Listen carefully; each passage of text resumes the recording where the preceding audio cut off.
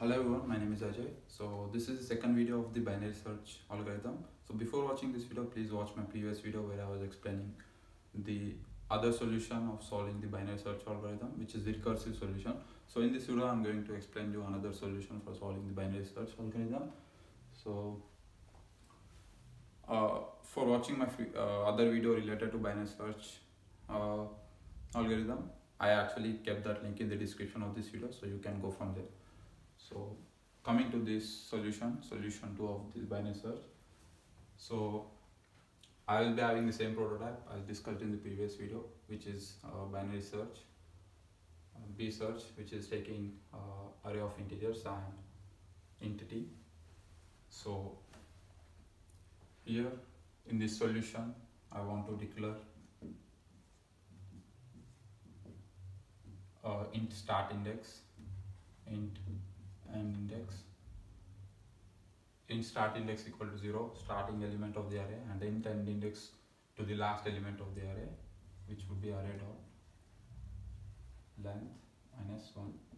Okay, now I want to use while loop, while s is less than or equal to and. Okay, so while s is less than or equal to n, I want to get the middle element of the array. So for getting the middle element, you can use int m, which would be s plus and by 2. So before watching this video, please watch my other video of binary search. Here I'm just explaining the another solution. So in my previous video, I explained exactly how the binary search algorithm works. Okay, so once I'm done with the solution, I will just walk you through the code so that it would be much clearer.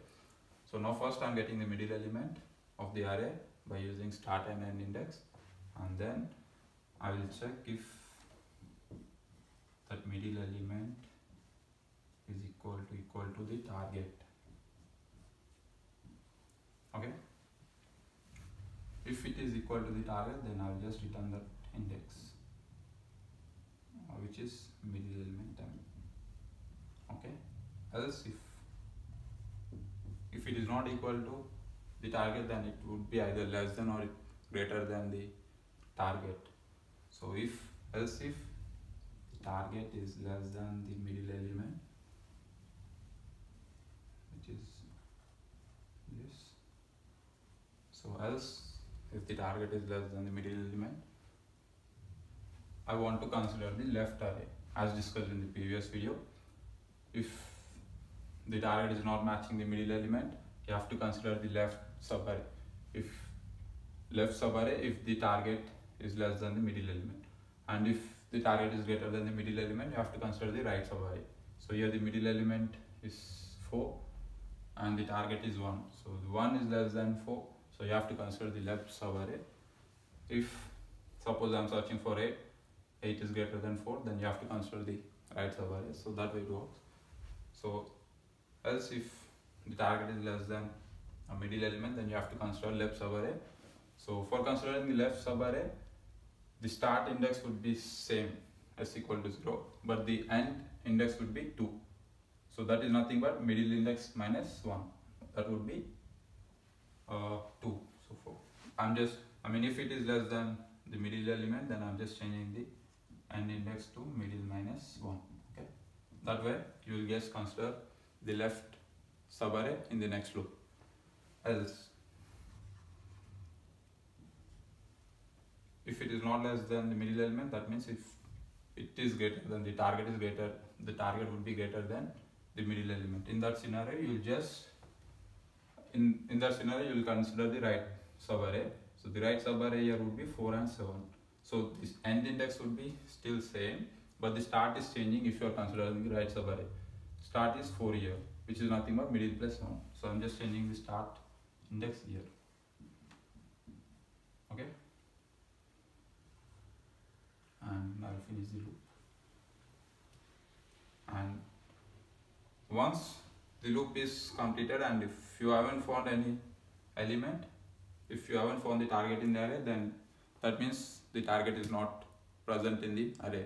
In that scenario, I just want to return -1. Okay, So this is the second solution of binary search algorithm. So let me walk you through the code. So here if you see, this is the start index, this is the end index, this is the middle element, and this is the condition.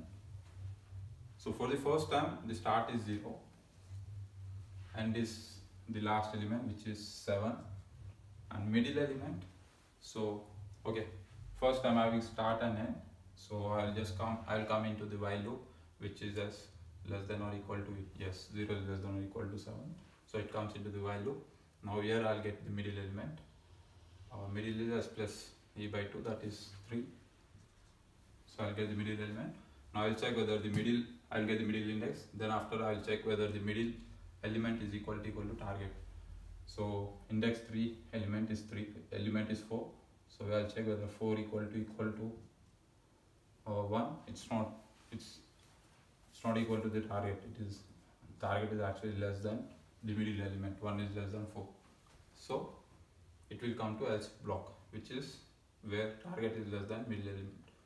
So once it comes to this else block, it will change the end index to middle minus 1, that is nothing but 3 minus 1, that is 2, but the start will be same, still the start will be same. So by this way I'm just considering the left subarray. So here I'm changing the, here in this condition I'm changing just the end index, which is middle minus 1, that would be 2, and again it comes to the while loop. Now it checks whether 0 is less than or equal to n, yes, it comes into the loop. I'll get the middle element now, 0 plus 2 by 2, that is nothing but 1. And now I'll check element at 1 is 2. I will check whether the middle element is matching the target or not, which is at index 1, it's not matching. Why? Because 1 is less than 2. So it comes into else block. So your target is less than the middle element of this current array. Then we'll change the end index again to middle minus 1, that would be 1 minus 1, that would be 0. Okay, so I'm changing the end index in the next, for the next iteration, but the start would be still 0. Okay, now again it comes to the while loop. 0 is less than or equal to n, yes, it's equal, so it comes into the while loop. Now I'll get the middle element, which is 0 plus 0 by 2, that would be 0. So I'll check is middle index of the array is equal to target. So here the middle index is 0, which is 1, so 1 is equal to 1.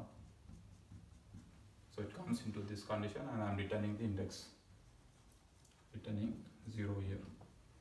Okay, so that way I will return the index if the target is matching in the array. So this is the second solution for solving it. So let's see the time complexity of this solution. So if you see, when n is equal to, so n is the length of the array, which is 8 elements.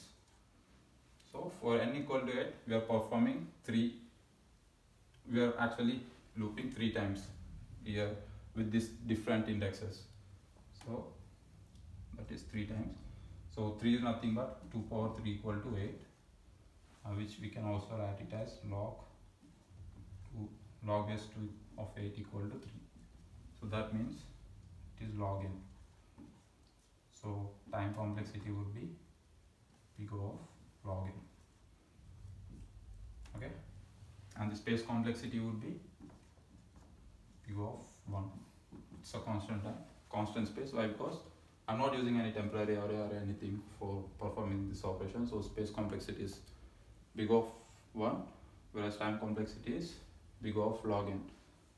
That is why, because I'm just performing it for 3 times, so it is log n time. So that is about this solution, friends. Thank you for watching my video. If you have any questions, please post them in the comment section. Thank you.